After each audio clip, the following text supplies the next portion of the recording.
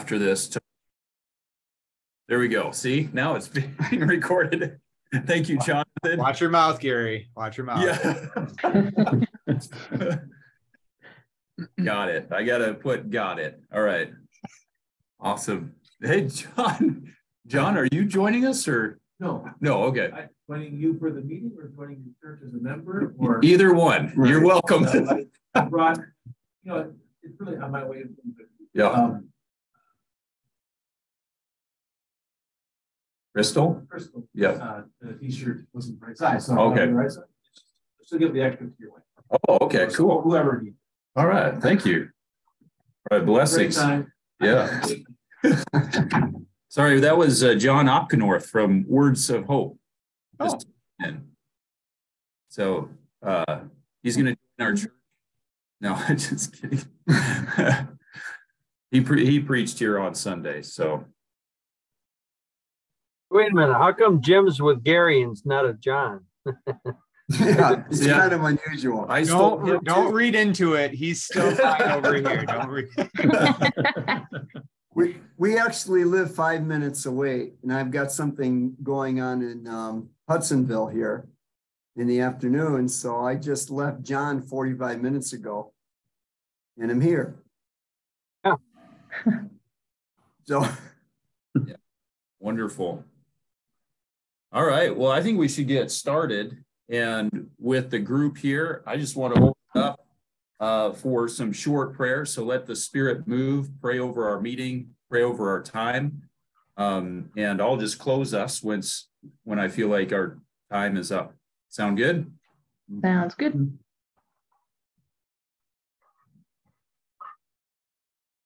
Father, we thank you for this opportunity to gather in Jesus' name. And we thank you for the Alliance and for the Harvest Network. And Lord, we thank you for the new things that you are doing in our midst. And we ask you to continue to give us wisdom, discernment, and to bless each of our congregations, Lord, as we seek to follow Jesus in doing kingdom ministry in a challenging day. In Jesus' name. And Holy Spirit, we invite you to lead this meeting, to guide it, and to do the things that you want accomplished. And we just look forward to seeing where you lead, and we thank you.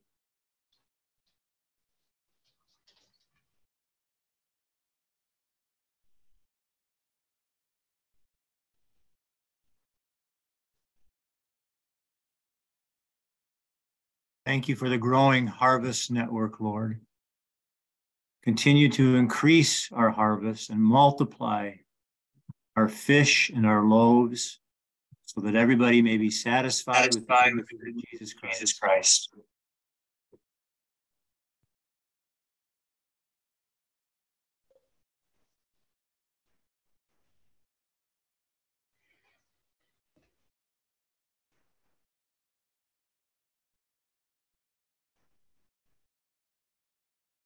We thank you, O Lord, for the way that you have guided your church in the past. And we ask, O Lord, that you would continue to guide and that we would be receptive to your guidance. And above all, Lord, we ask that everything we do would be honor and glorify your name, and that your kingdom's work would continue in a mighty way.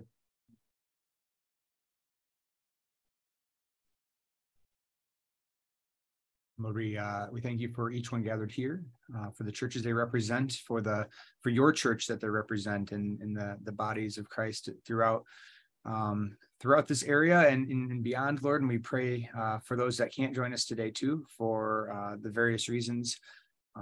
Just pray that you would bless them, that you would continue to guide them in kingdom ministry, and that you would indeed bring about great harvests in each of our contexts, Lord.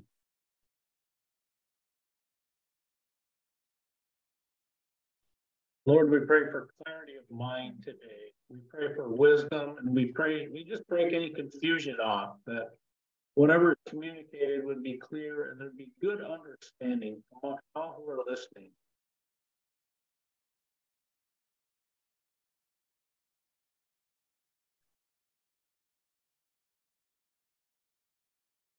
Lord, we're grateful for what is happening in our network, in the Alliance Global. We're excited for many of us to gather in Denver and to see your movement that you started here continue to flourish and multiply. Lord, we just pray for, as we have a conversation as a network, that your Spirit would move every conversation, that we would be able to be clear with each other, be able to respond to questions, and that you would lead and guide this meeting today. And we pray this in Jesus' name. Amen. Amen.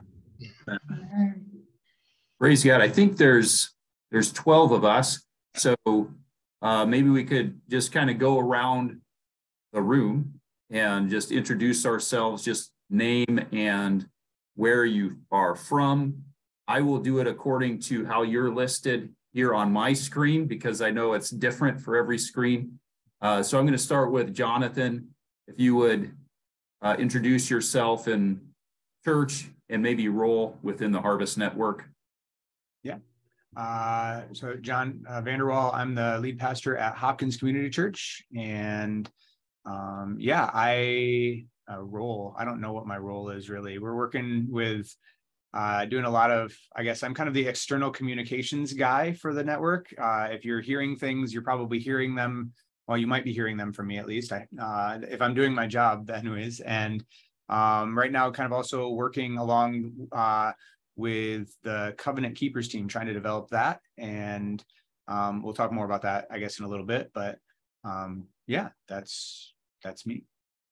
All right. Thank you, Jonathan. I'm Gary Jarvis. I'm the pastor at South Blendon Community Church in the Hudsonville area, Blendon Township.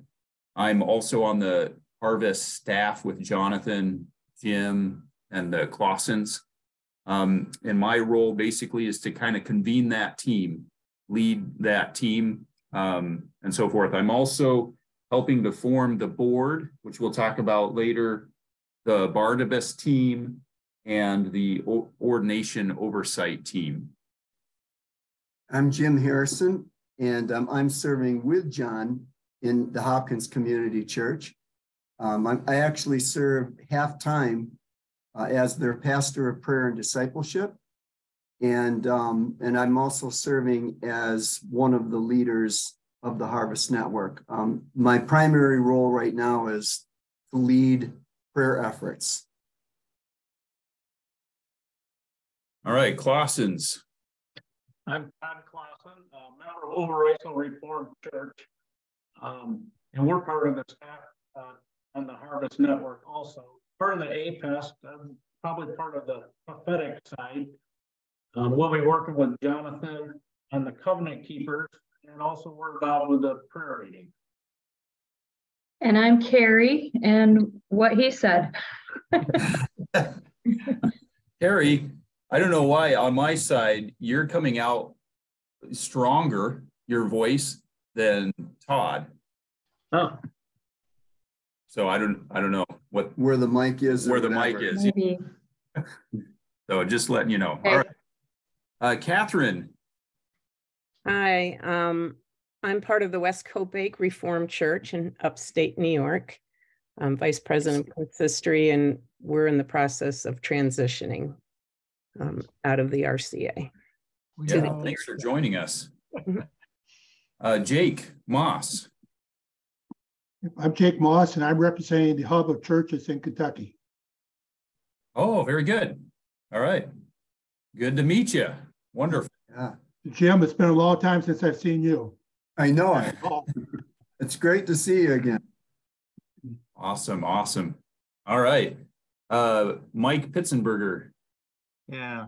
I've been at Overijssel Reformed Church for about 2 years with the Clausens, and I'm excited to be part of the Harvest Network and the Alliance. And I'm currently working with the Barnabas team and coaching, as well as a new member of the Covenant Keepers with Jonathan.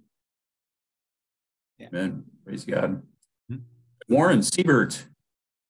I'm from the West Copiague Reformed Church. We are transitioning. I work for Jesus and Catherine. Amen. Praise All right, Felipe. Felipe, is it Philippe or Felipe? How do I? Felipe. All right, Felipe. All right, very good. Very good. And you got your wife with you? Yes. My name is Felipe Rios, and my wife Stella. I'm right now the church planting in Indianapolis, Indiana. Blessing for everybody. Amen. Thank you. All right, Mike Drew.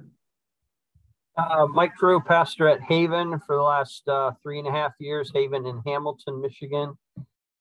Serving part of the Barnabas team, coach. And if we could add one small detail to our meeting today, I'd love to talk about campus ministries with those who are around here. I have a note. I actually have a note right here based on your email. So yeah. All right, wonderful.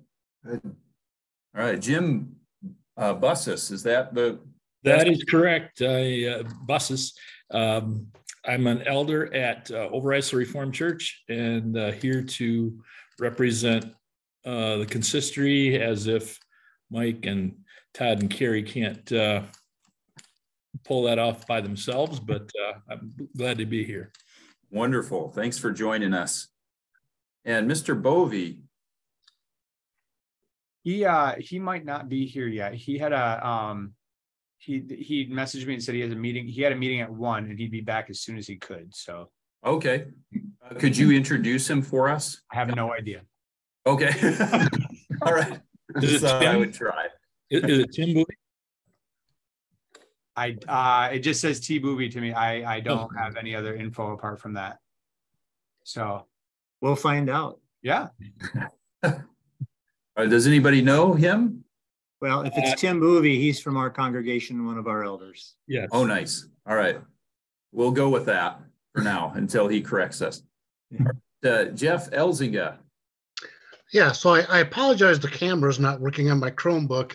I am the pastor and actually the original church planter 16 years ago of Life Tree Community Church. And I have our head elder with me, Herm Tanis. I don't really have an active role at the moment, but I'm kind of enjoying that temporarily because I was overly active in the RC Holland classes on way too many committees all the time. Yeah. I think we can all resonate with that at certain points in our ministry. So, and Jeff, where is that church? So it's the address is West Olive. If you ever heard of M45 or Lake Michigan Drive, we're halfway between Allendale and Lake Michigan, literally in the middle of nowhere. I can picture it. But there's a great mission field because there's a lot of people in this rural area that do not go to church. Mm-hmm. All right, praise God. Glad to have you. All right. Just so all you folks know, Catherine doesn't like us to use the term "in the middle of nowhere" for any church in the kingdom of God.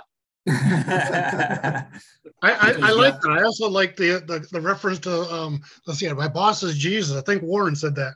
Yes. Yeah. And Catherine. Don't forget Catherine. All right. Praise God. Wonderful. All right. So wanted to just kick off a little bit. I don't know if you've all gotten the notification that Dan Ackerman is transitioning out of his role with Art Global, and wanted to just see if anybody had any questions, if anybody needed to process that a little bit.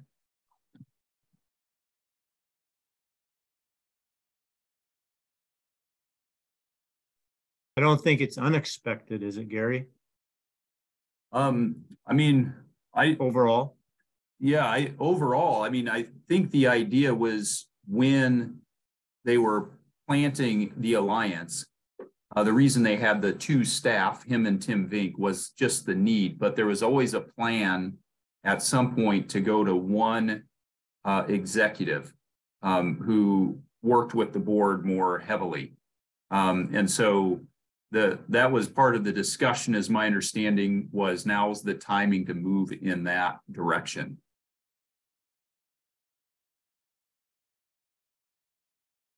And just to say, so that doesn't, just so that there's some clarity, my understanding is that does not put Tim in that executive role at the moment. They're actually going to bring in a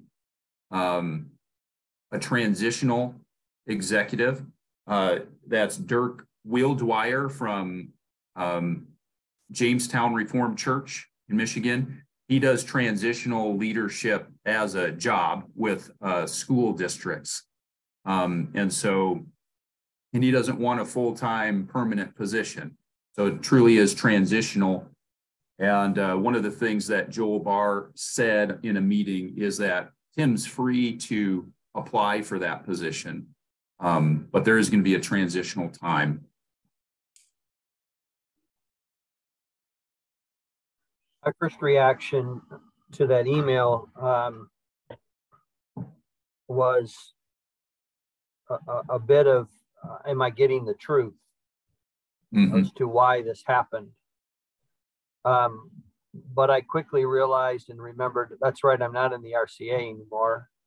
I'm in a new thing, and I need to allow the new thing to be the new way. Yeah. And trust that what is being spoken is exactly what is meant. And so if any of you are in that same place, I would just encourage you to take it for what it was and what was said, and let's bless Dan on his way and continue to move on. So it was a Holy Spirit movement or in that moment, I think, just to remember. So that piece of trust is certainly so necessary in our fledgling organization. Yeah, I'm taking all parties at their word that what you saw in the letter is the truth. That's what the transition is all about. So.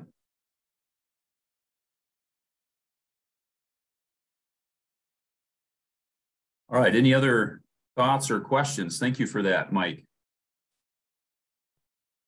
Just to give a little credence to Dirk's role, he was our, used to call them moderators, prior to Mike's coming on board at Overijssel. And we really appreciated his leadership through that whole process. Nice, yeah. Praise God. I see Jim Poit joined us. Jim, are you there? Yep. All right, there we go. Yeah, I was going to ask you to turn the camera on because we're recording this. It's very important. See your face. Anyway, Jim, we've already done introductions. We're talking about Dan's transition a little bit, but introduce yourself if you would. Oh yeah, sure. I'm the preaching pastor at Otto Reformed Church. Moved here in Michigan about 4 years ago. I've served churches in New Jersey and Michigan and California and Arizona, and now back in Michigan. Wonderful. All right, and I'm not hearing much else to talk about in terms of Dan's transition. So just pipe in if I'm going to move too fast here to the next item that we wanted to update you on. What I would like to do is talk a little bit. This is an invitation to you all. One of the things, the reasons we wanted to do this Zoom call was we had recognized we did our launch back in February, and there was a lot of things that we were doing. There was a lot of movement. And some of that movement were like, I don't know if our churches know all the things that are happening in and for our network. And we need to circle back and let people know what's going on. Our network, by the way, is now officially 12 churches. Am I right, Jonathan? Yep. And I know that there's some other churches that are still looking. They still are working on, I think we have a list of up, high 20s, I think, that we're reaching out to. And so some of those churches are deciding between networks. Some of those are in transition and they haven't been released yet. Some of them have said, hey, we're going to join the network. But right now, officially, we're 12. So a number of churches, I think, unless other networks have new information, I think we're the second largest network in, in terms of number of churches. Maybe not in terms of, somebody pointed out in terms of membership, but with that, we're coming with the ARC, we're coming to a stage where the initial board of ARC Global is having some turnover just because of term limits, right? So they're asking networks like ours, since we're the second largest in number of churches, to nominate someone to be on their board. And for people to start July is my understanding. And so I want to invite you to do just that, nominate people that from within our network, let us know. And I could say, you could put it in the chat here in the meeting. If a name pops in your head, send it over to Jonathan, that he might collect those names, that we could review, reach out to those people and see if they're interested in accepting that nomination to be on the ARC Global board. So they're asking us at this stage to start filling that board. It's actually a little newer than what we thought. We thought that we would have a little more time as a network, but that's okay. That's part of what we're doing. You know, we're all experiencing some of that, the building the bridge as we're, or going over the bridge as we are building it, feeling there. So let us know if there's anybody that you feel would be a strong candidate for the network.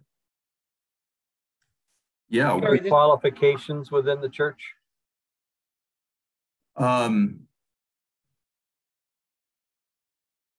Not that I know of, in terms of, like, everyone that was on the board before, I'm sure was an elder, a deacon, or a pastor of a church at some point currently. So I don't have, they've never given me like, here's the exact job description, but I would say nominate people that you feel are, you know, you would put on your own consistory. Spiritually mature. Yeah. To use biblical language, full of the Holy Spirit and wisdom. There you go, Acts. Yeah. Thing of knowledgeable in God's word.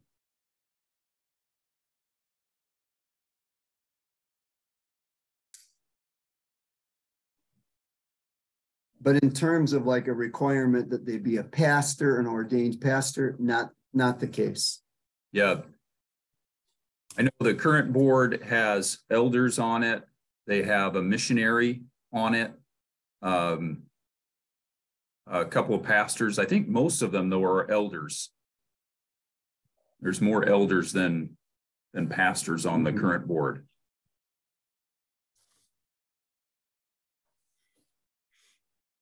All right, be thinking about that, praying about that. I'll circle back at the end of the meeting just to remind you of that.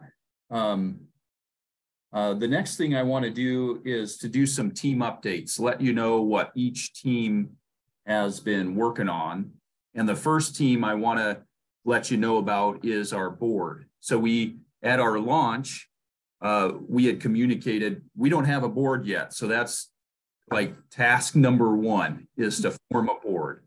And so that board has been formed, and they've met once. The individuals on our board is Jeff Snee from Overijssel Reformed Church. He's an elder there. Glenn Emmert from Ottawa Reformed Church, an elder there.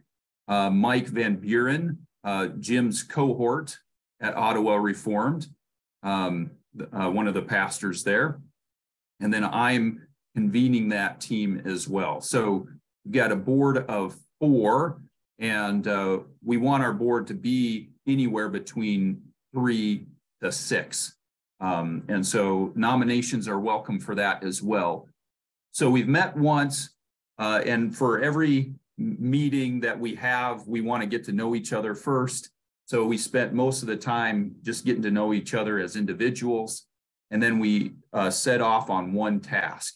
So that task is to write up our bylaws. Right now, Mike Van Buren is got the job of drafting our first draft. We're meeting again in early July to look at that draft and to make some edits and then to send that out to you all to say, hey, do these bylaws look like who we want to be? So that's what's happening on the board side. Any questions about the board?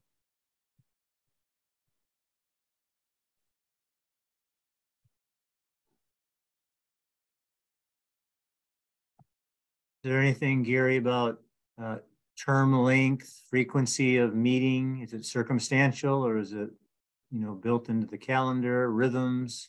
What's the discussion? So the discussion right now is that the board is an initial board. So the team that we have doesn't have term limits until we define them in the bylaws.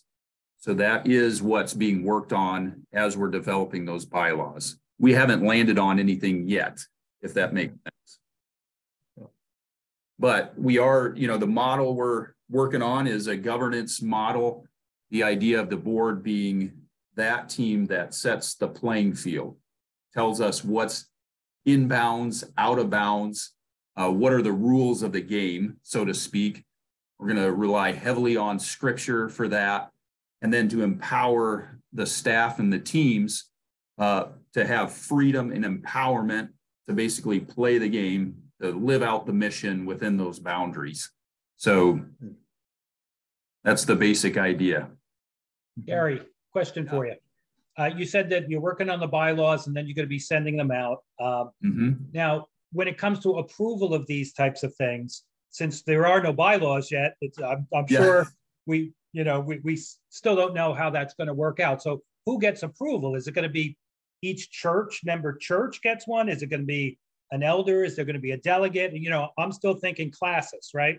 Yeah. So how do, who gets to, decide these types of things? Going forward? Yeah. My sense at this point is it's going to be more consensus building than it is like voting, really, because it's brand new.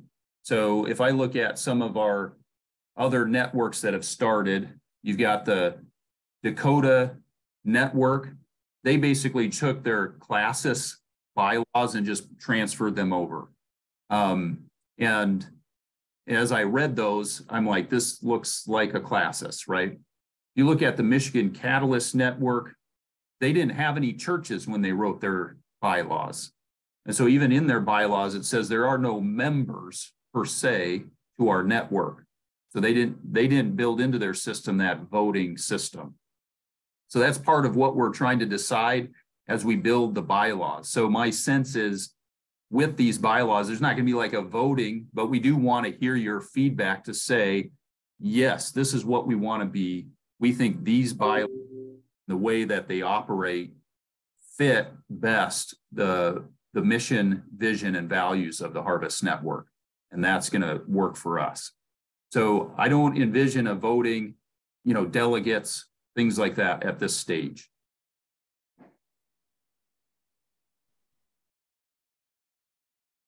At the same time, we want to hear your input. We don't want to just say, here's the bylaws. I mean, bylaws can be changed over time, but we've got to, we do want to get your input on that.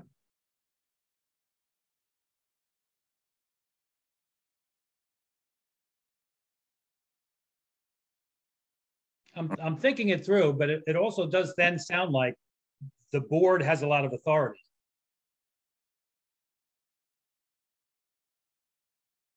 Yeah, could be. Yep. And at this stage in the game, absolutely, I would say that's the case.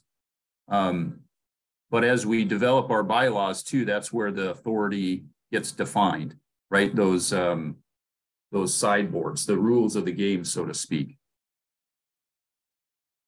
Right. I don't want to get fixated on this, but it also then sounds like if you're just going to ask for the advice and consent, so to speak, but not the vote towards the bylaws, ultimately it's going to be the board's going to be deciding what is the consensus of the network in order to institute the bylaws. Exactly. Right. That I would, and I'm going to say that's initially, right? So as we're developing bylaws, like let's just take these two examples. You've got the Dakota classes.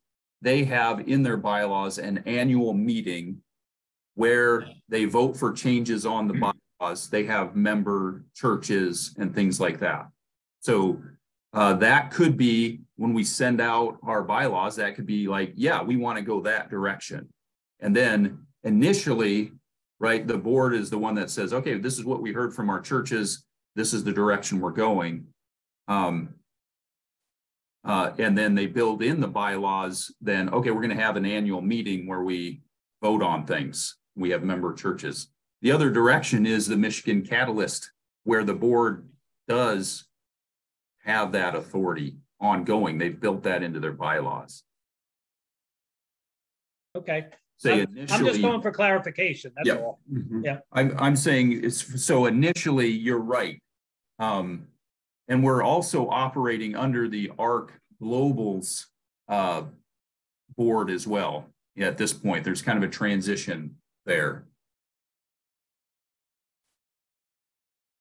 So my input would be, having helped with bylaws on a variety of organizations, churches, less is better. And I know Mike Buren very well, so I trust they'll be drafted actually very well. But as guardrails go, yeah, you know, I've seen organizations put a few too many guardrails early on. Yeah. And the fewer the better in a way, because it's easy to add them as clarity develops going forward. So that's my only input. Maybe Jim, who's on the call, could, you know, put that bug in Mike's ear too, that just my humble input would be, yeah, you know, less is better, but I agree the framework is necessary. Right, right. Good input. Note taken.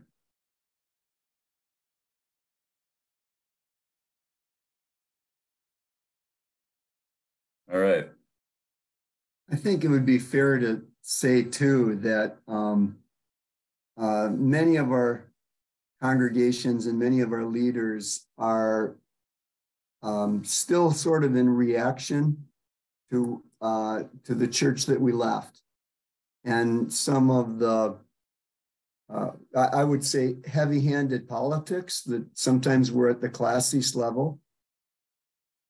So it's really we're trying a new wineskin, and we're not trying to just transfer what we know, but we're making an effort intentionally to be more biblically driven and less legalistic, according to the BCO.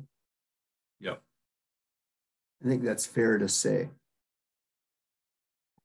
I think it's also important. I mean, we're as we try this new thing, right? It's important for us to, I think as Mike Drew said just a few minutes ago, you know, seeing somebody step down and going, oh, are we getting the whole story here? You know, like it's even I think for me, I hated classes. I've been in 3 different classes over the course of my ministry time as a pastor and other, you know, and other various roles too. And it's like, I just despised it because you didn't ever feel like they were, it seemed to exist for itself in a lot of ways, but to trust in the initial stages of this as we try to figure this out and stuff. And really the vision of this network is about empowering churches. And so it's about empowering and equipping. It's not about voting and, you know, creating overtures and all of the stuff, all of the stuff. So, yeah. And I mean, at least in my initial brainstorming of this, of the network in general was like full transparency. We're going to send you out the draft and we're going to, you know, like you're going to get the whole bit. It's better that way.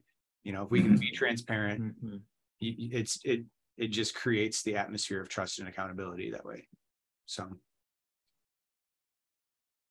Wonderful. Yeah, the goal is really equip and empower. Yep. Yes, absolutely.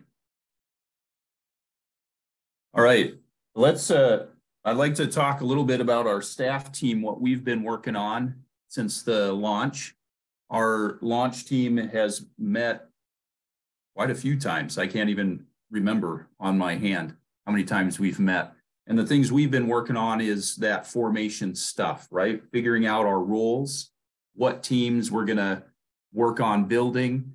So that's Jonathan, myself, Jim, Harry, and Todd Clausen. We also have been putting in some financial components to this, nothing like major or complicated, but we did hire a firm to do our accounting and help us pay the bills and stuff like that. That is DeBoer, Goodike, Holler, and Tuttle. They're a firm here in Hudsonville. And so we're pretty pleased about that. We set in our last meeting 3 goals with that end in mind that Jonathan was talking about, really equipping churches. So 3 goals. One is to do some events, some equipping events, or gatherings is maybe a better term for it. One around healing ministry, one around the training in coaching, Barnabas coaching. And then third is if there's a church that's doing a workshop that they can invite the other churches to. So that one's going to bubble up from the Holy Spirit. So that's goal 1, is to begin some of that equipping of our churches. The second is, and this is kind of the start of it, but we got to build on this, is a communication methodology. How do we communicate? How do we stay in relationship together ongoing as a network? And then the third goal is really just to keep working at building our teams, making sure they're functional, by the end of this year. And we're already on a good path for that. So that's what the staff's been working on. Any questions, concerns there?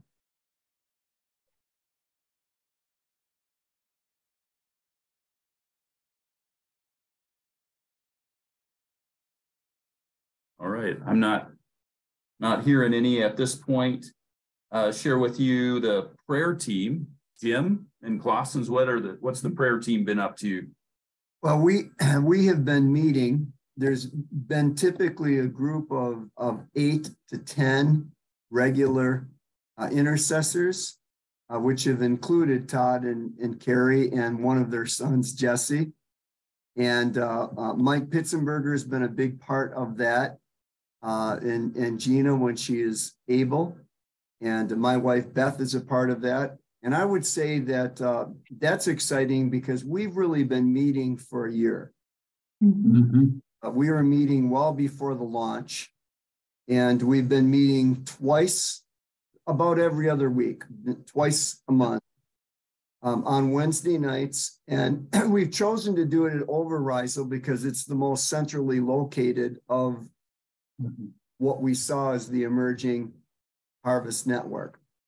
And that's been a great location. The hospitality has been very good. And we've appreciated being able to gather at 6:45, and we always go to at least 8. We have sometimes gone to 8:30.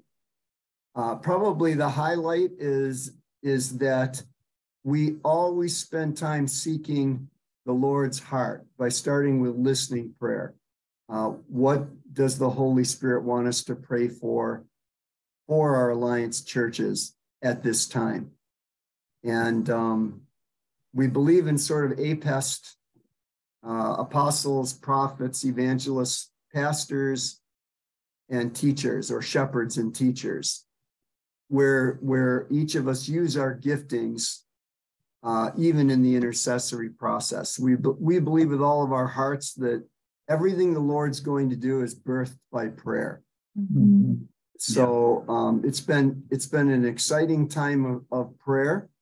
I myself am part of the Global Alliance, what we call Shaking House prayer team. And that's an every Friday morning by Zoom, because we are located all over the place. And there's typically 10 or 12 intercessors, and Tim Vink leads that. And that's been terrific. To be honest with you, I've learned to pray in new and more effective ways through the Shaking House prayer team, and I believe that we're also praying in wonderful ways. And maybe Carrie and Todd, you might add, or Mike, because you're a regular part of that. Well, it's truly spirit-filled prayer. This is probably, I've been part of a lot of prayer groups in my life, and this has just been phenomenal to see how the Spirit has moved, and it's just been a real blessing. Gary has joined us several times too. You've been part of it also, Gary. And Yes, Gary. very neat. And I would like to just open it up for everyone. I mean, if you can't make it every time, I mean, just experience it. Mike, I think you've been involved in it a few times also, right? Mike, true? Yeah. It's very meaningful. And it makes me think, Gary, we receive monthly updates from the Alliance. Mm-hmm. Is there a way we can, down the road, have some sort of communication within the Harvest Network in a similar fashion that we could get to our congregants? And part of that is letting them know what's going on. And another part of that is inviting them to our time of prayer, so that the area churches anyway who can make it, members, elders, deacons, people can come. Or maybe we can birth it, the Holy Spirit could birth it in a couple different places as well. Who knows? But yeah, I think it's the groundwork of the future. It's interesting that in our last staff meeting, we were actually talking about this. Right. So thank you for bringing that out. Yeah. One thing in our last staff meeting too, we're trying to figure out how to network testimonies and sharing, right? Mm-hmm. We can get different churches to, somehow we can network what God's doing when there's miracles and neat things where we can just share these things on somewhere through a media base that we can all be connected. Just to encourage all of us in the Lord, right? To see what He's doing. Sharing God sightings. Yep. Praise God. And in the future, the vision that we have as a prayer team is that we will eventually move around and visit other congregations, pray for their leaders. But obviously, you have to start somewhere. And we've been waiting for even these churches to come on formally. Wow. Jim, you're welcome upstate New York anytime. Amen. So some of these might have to be done by Zoom, right? I would say that would be one of your first goals, in my opinion, because we're gathering people from across the country into this network.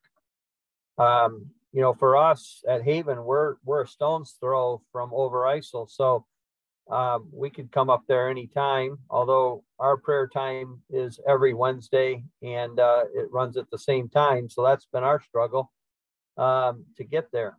But for folks in, I believe, on the call here, New York, Tennessee, so on, I think we have to be conscious of our technology usage and get people involved in those ways, even in a prayer session. We do all of our prayer meetings here at Haven over Zoom. And the only thing we found difficult is sometimes somebody will end the prayer meeting with a doxology, and we are not good singers over Zoom because it all depends on your bandwidth. Right. How quickly you come through. So I would encourage you to be able to utilize whatever Overijssel's tools are there to get Zoom meetings and or Zoom participants, and you got a big screen TV, that works pretty well. And then just make sure you leave space in your prayer time for them to respond, because it always lags a little bit. It's good. Good recommendation. Yeah, good ideas. Mike. There's some good A big- technology. Sorry. I was going to just say a big thing that I have found is praying with each other. We have just really learned so much about each other and grown already in, you know, just this year time that we've been meeting, and we're comfortable enough now that when people have issues and problems that they're just really struggling with in their congregations or whatever, just praying around them. It's been just amazing the things that come up spiritually, that we can help alleviate issues, and just the amount of encouragement and love that we can pour on one another has just been amazing. Amen. So good. And there are times, like in one of our meetings, Gary shared a challenge that was going on, and we ended up taking another 20 minutes and just focusing on Gary, and we saw breakthroughs. Yes. Yeah. Mm-hmm. Yeah. It's good prayer time. It was good results too. Good fruit after that. Absolutely. My church. Sandra Nichols came from Conklin, and she also shared very transparently some of the challenges that she's going through, and we were able to pray over her and for her, and that was a great time. Mm-hmm. Hoping that that clusters will form where alliance churches, as they gather, as they come in to the Harvest Network, if there's a group of 3 congregations that are close by, that they can decide on a common location and begin prayer ministry, much of what we're doing now, in a similar fashion. And I believe that when you gather prayer champions, it's not hard to multiply this other places. So I think the key is identifying intercessors in your own congregation, people that really champion the importance of prayer and who are prayers. You gather them together, and it's a powerful force spiritually. Yes, it is. Mm-hmm. So I'm hearing kind of a monthly just update, like a blog or something that goes out to folks, doing some Zoom prayer times and then clusters of prayer times to build those relationships and so forth. Yeah, I think it's going to be important, Gary, to keep the Harvest congregations in touch with one another. Yep. Celebrate together. What can we pray for? Eliminating, as we've talked about before, the sense of competition and all those dynamics that get entrenched in denominational life. See ourselves as part of the kingdom movement. Mm-hmm. And I think the more we communicate to that end, the more people will catch that, and it'll be part of the ethos of who we are. I wonder if would it be possible to have a Facebook, I'm not sure what it's called, group, I think is what it's called. Not a page, but a group. Just thinking that, like, for instance, where we live, there's Allendale Informed or Robinson Informed or Grand Haven Informed, different groups and or pages where it's kind of a finger on the pulse. Just wondering if that's relevant here or useful here. Yeah, I can set that up. I just created within my YouTube a Harvest Network meeting thing too. So if for this meeting we can start creating things there. So that nice. A channel. Yeah. And then like a monthly, whether it's a blog or an email or something like that. We talked about talking with somebody about creating some form of a website. Whatever that might look like too, just as a sort of central location for communication and links and whatever else resourcing in the whole bit. So This is very encouraging. This is the Holy Spirit moving, because these were exactly the discussions we had at our last week. Yep. Exactly the yeah. Words, and I think the Lord is really confirming it right now that we need to get on. Praise God. Yeah. Thank you for it's confirming. Yeah, it is very. It's really kind of the essence of what we want to be about. So that's good. I want to continue on, talk about the Barnabas team. So the Barnabas team that did the first kind of network event after our launch. We did a coach lab. And I think I'm just gonna right now say we're gonna have coach be kind of back burner as a term and more Barnabas.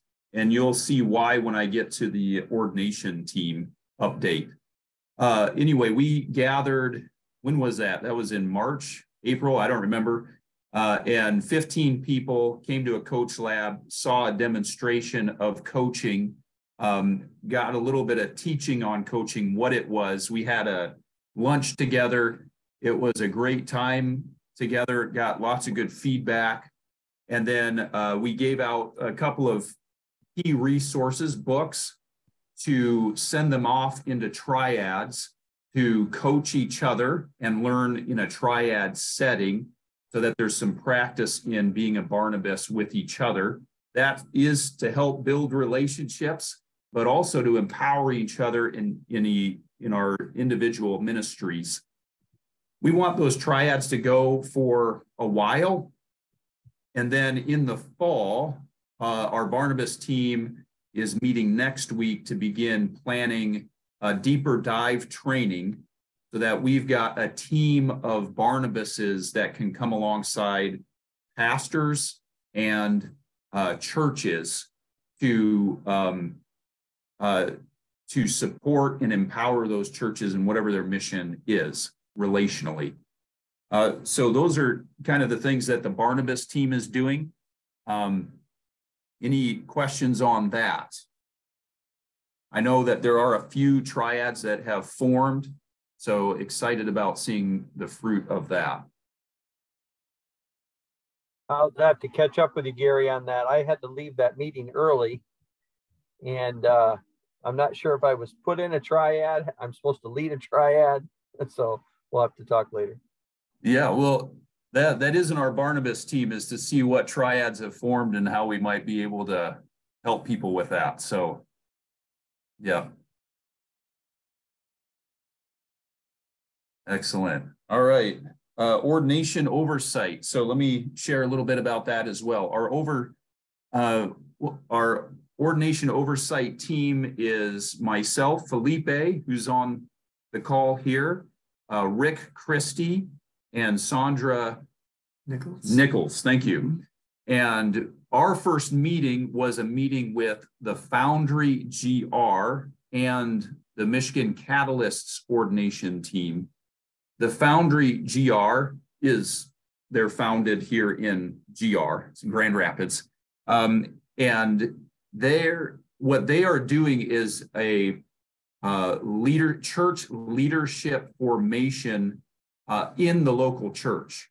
So these are a couple of folks that come out of Kuiper College, and we're really seeing that the traditional brick and mortar, go to their school, get Bible school or seminary training. So take people out of the context of ministry, teach them in an academic setting, and then send them back, wasn't really working. So what they wanted to do, not to say it doesn't work at all, but what they have founded is an organization that does leadership formation in the local church. So both us and the Michigan Catalyst have been having conversations with them as being a resource for ordination formation.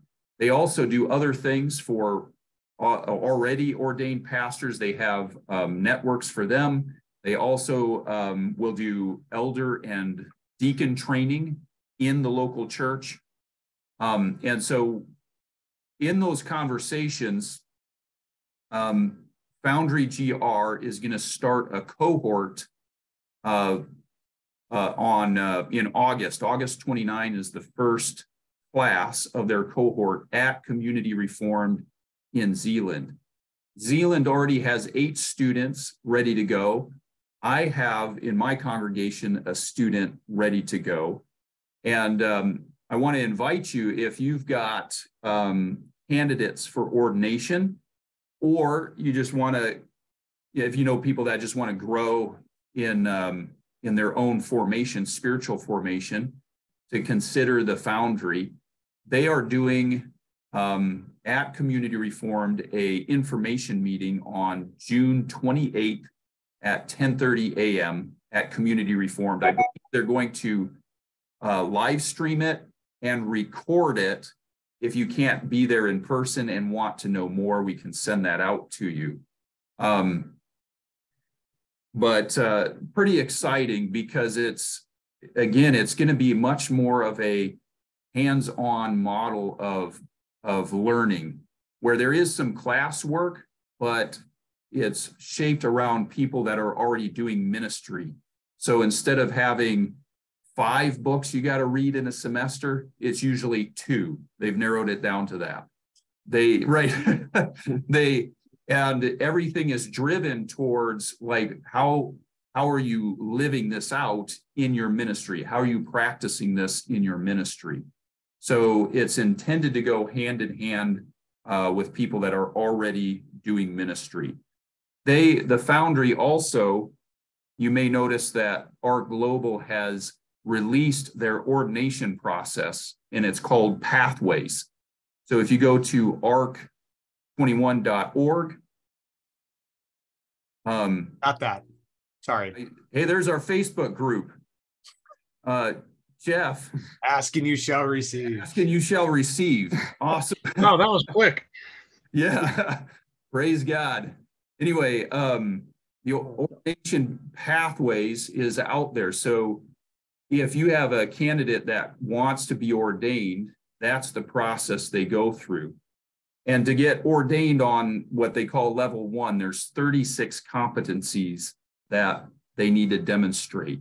The Foundry has, and then there's 144 after that to encourage ongoing learning. The Foundry has mapped their program to 55 of those competencies. So the Foundry is a good resource to move towards ordination. So I want to encourage you, pastors, to bring candidates that you're considering that this would be a good fit. At least come to the information meeting on June 28th, or we'll send it out to you. Let us know if you want that information. The important thing is that as of June 1st, that information is now public, and you can go onto the website of the Alliance, the Global Alliance. Yep. And find that information and learn more about it. So a quick question, that sounds a lot like what Coram Deo in Holland does, which we've used them a lot over the last decade. Is it how do I ask this question? Do we as ARC churches still have the flexibility of where we have people for ministry trained like Coram Deo, or is it okay?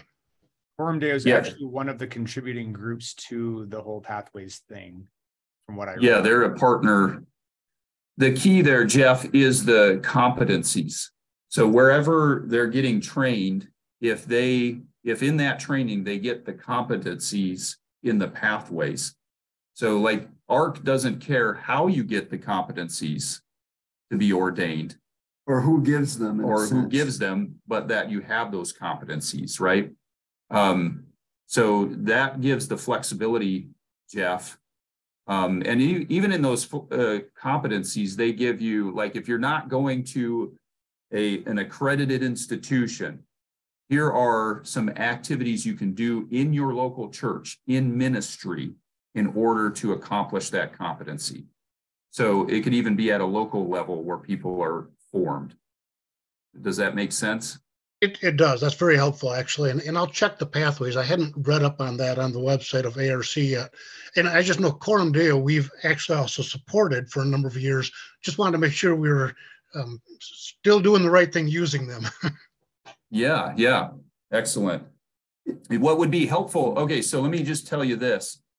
The ordination formation team, we've met since we've had these two meetings around these two topics. We've met since, and we're trying to organize ourselves to walk with ordination candidates. And there's two components. At the local church, you have what's a mentor. So that's somebody at the local church that's walking with a candidate. At the network level, they're called coaches.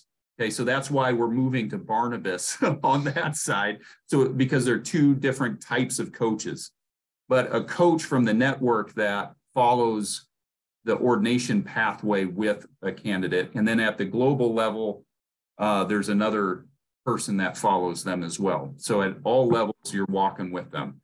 And the first thing that a candidate does is they apply to become ordained. Just like those of us that transferred our ordination, it's the same documents. You apply.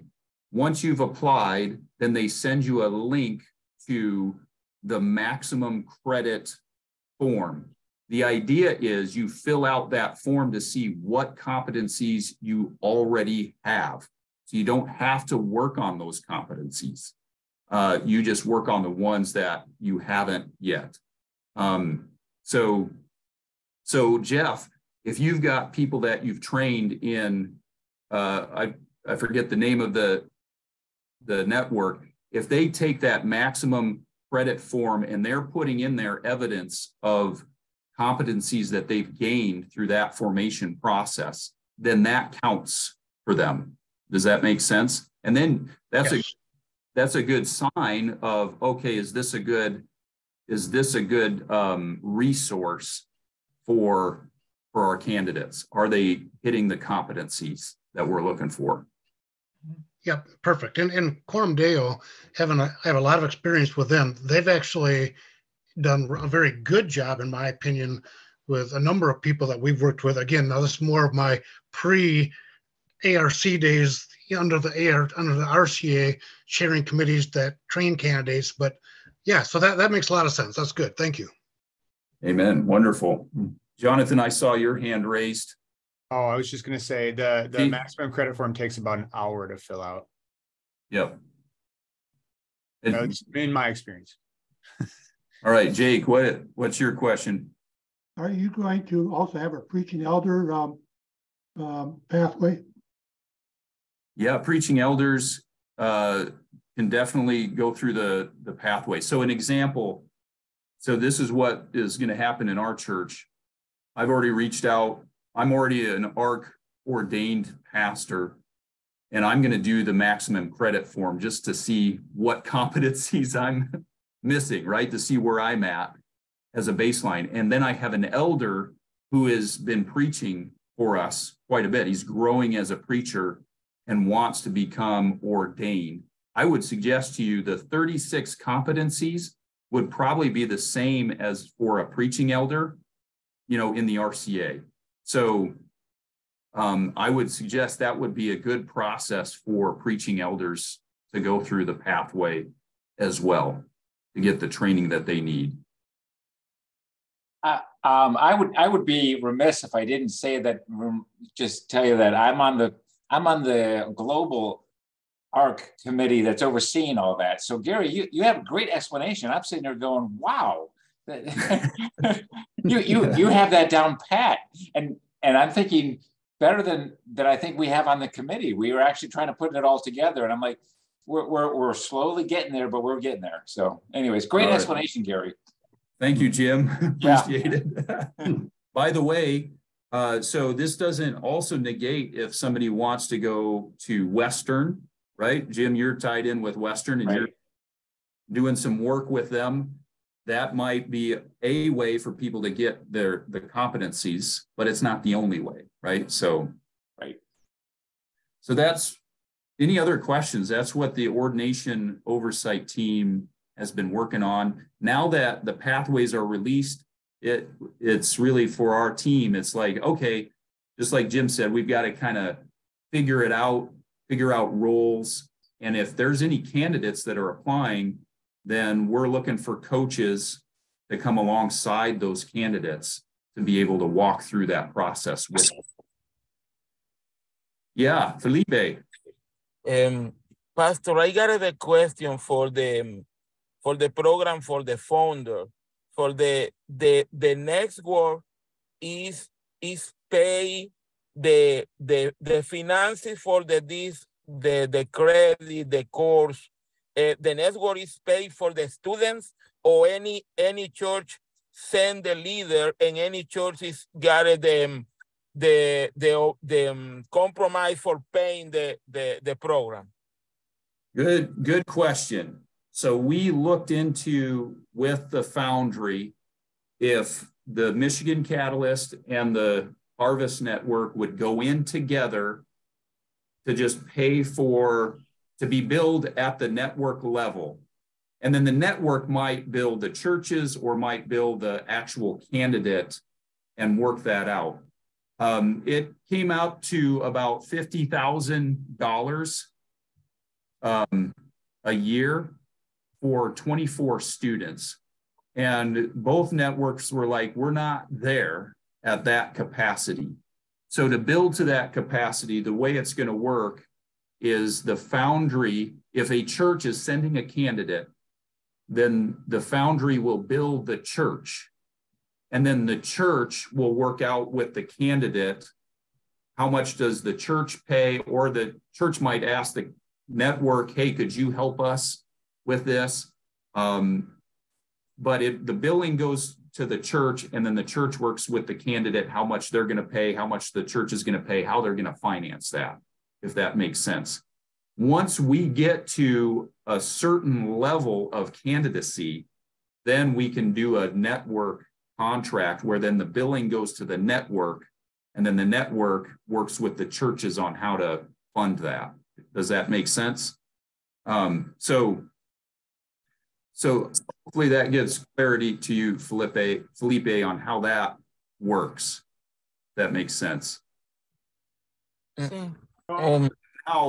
Right now for the August 29 class cohort that's starting, yes, look at 15 students. We have 9 already. We're looking at 15 students to make it, financially feasible for the Foundry. Okay.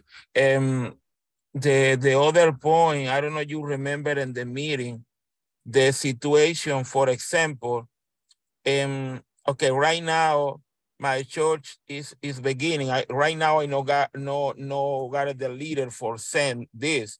But my other big question is, for the other leaders, Hispanic leaders coming. Yep. The program is only in English. Correct. Yeah. I need to maybe talk to you later.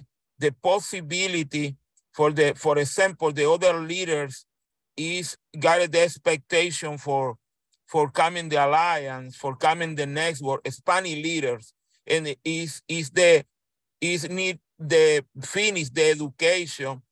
I don't know. Maybe in the future, I don't know, long time, I don't know. This course is necessary transfer for Hispanic material. Yes. And teacher in Hispanic material. Why? For this is the situation long time ago in the RCA. Many leaders, Hispanic leaders, is not got options for a student, the theology or leadership or any program for development and the theology. Is not possible going for Western. For the Western is very expensive. And the other problem, the Western is no got Spanish programs. It's sometimes got a little programs, pero it's not sufficient for the formation, the leaders, and for the ordination. Right. Yeah. So that's a good point, Felipe.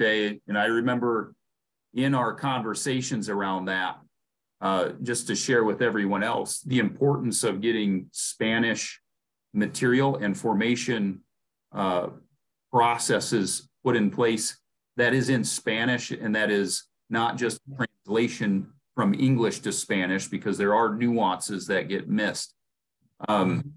So that was a conversation at our last ordination team where Sandra talked about taking at least the pathways, at least the 36 competencies that are there, and begin to translate those into Spanish so that we can get Spanish speaking leaders ordained using the competencies.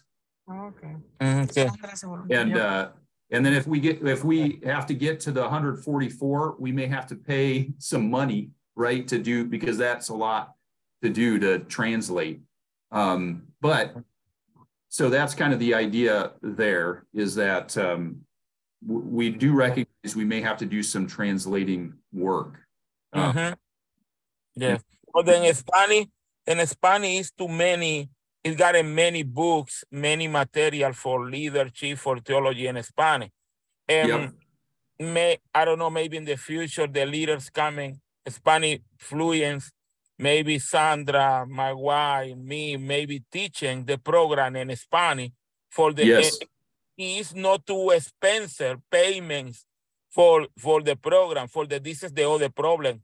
Sometimes the Spanish pastors is no got sufficient finances for paying the expensive programs in the universities.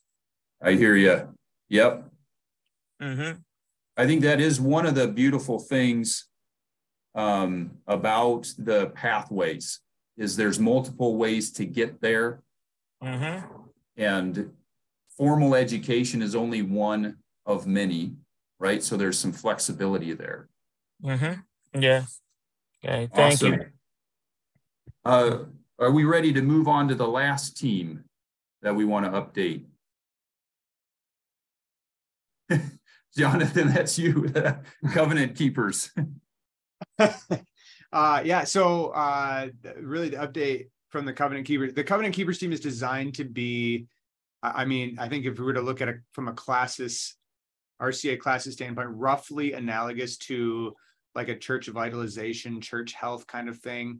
But in the best sense, my heart for this really has more to do, or less to do, with running into churches and taking over when there's a problem, as to building relationships before there's a problem, so that that we're walking alongside of each other and resourcing each other, so that, you know, your pastor steps out or whatever else, and there's a team of people who can come along and support the church's process of working through that. Or if there's a disagreement or whatever, that's really the vision for that.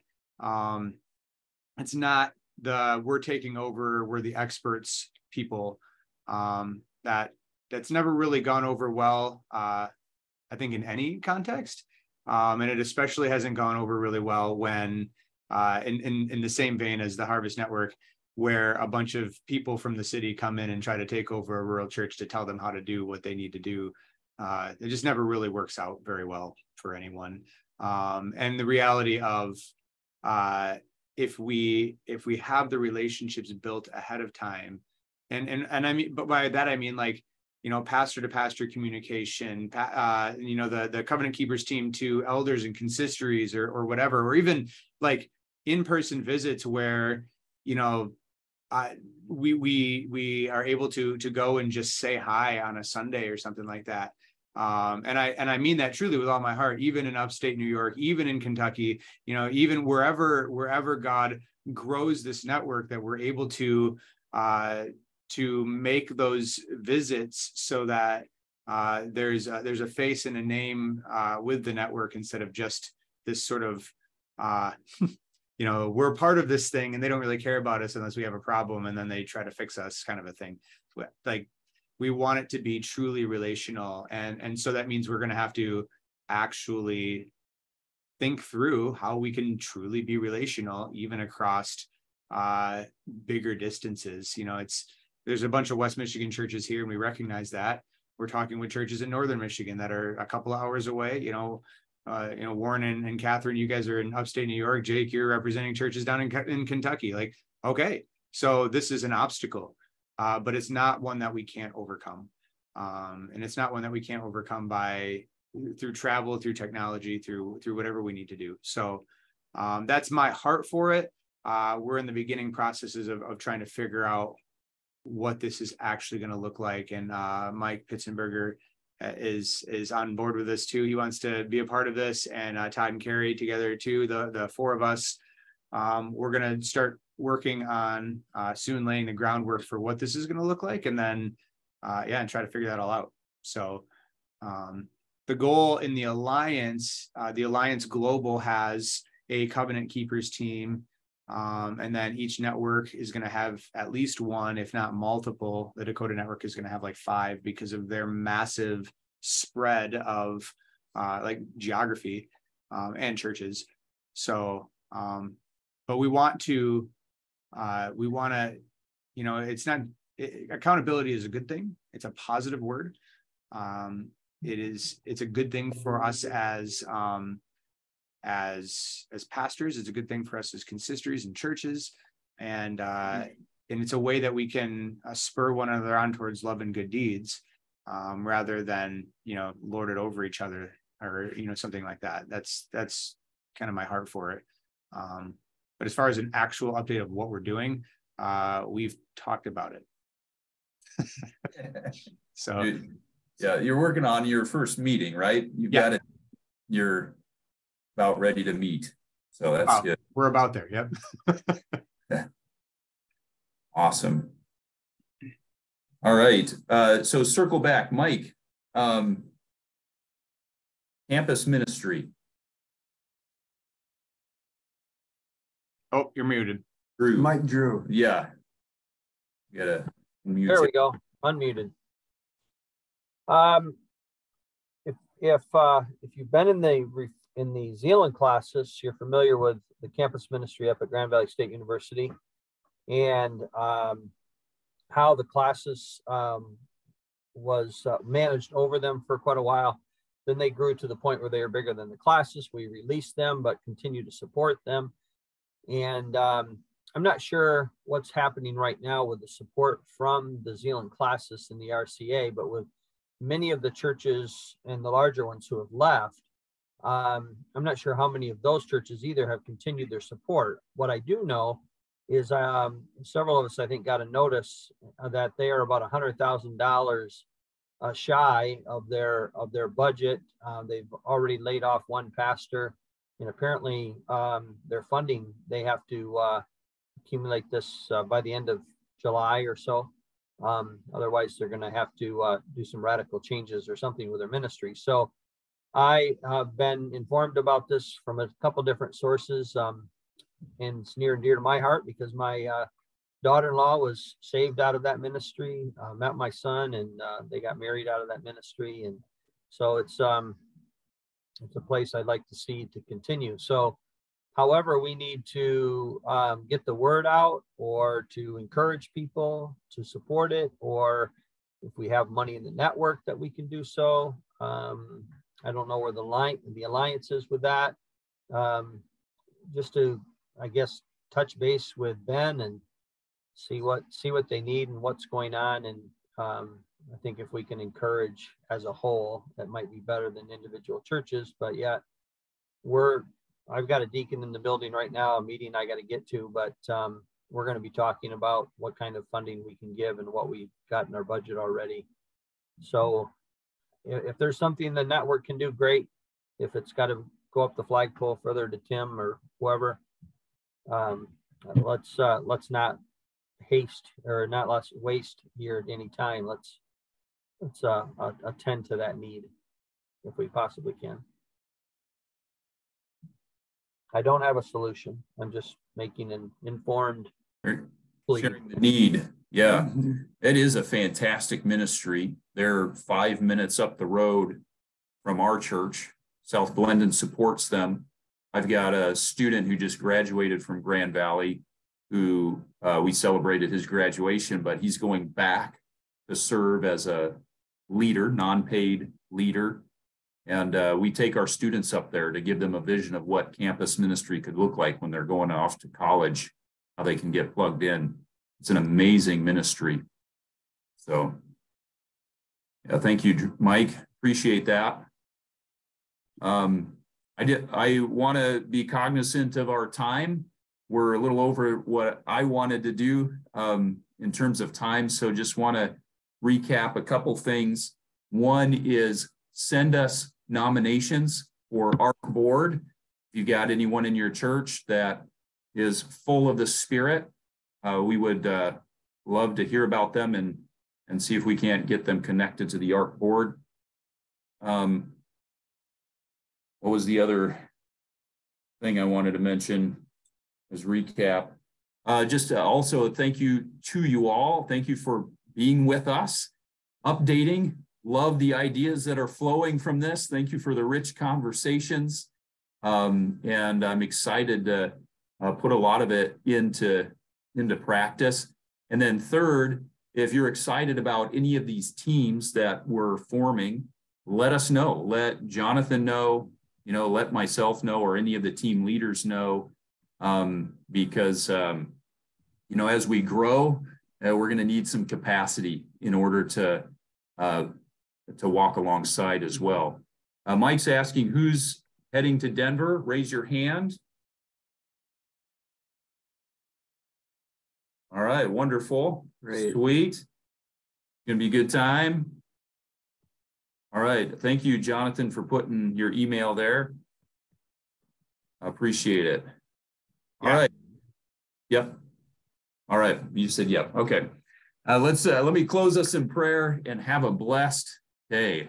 Dear Heavenly Father, we thank you for this time. We thank you for the way your Spirit has worked within and with us, confirming some things that we wanted to do, reminding us of the values that we have as a network and who we want to be and how we want to support each other and how we want to empower the local mission of each church. Lord, we just pray that your blessings would be on each of us as we go and do whatever God has called us to do, whatever you called us to do. And we pray this in Jesus' name. Amen. All right. Thank you, everyone. Hi, everybody. See ya.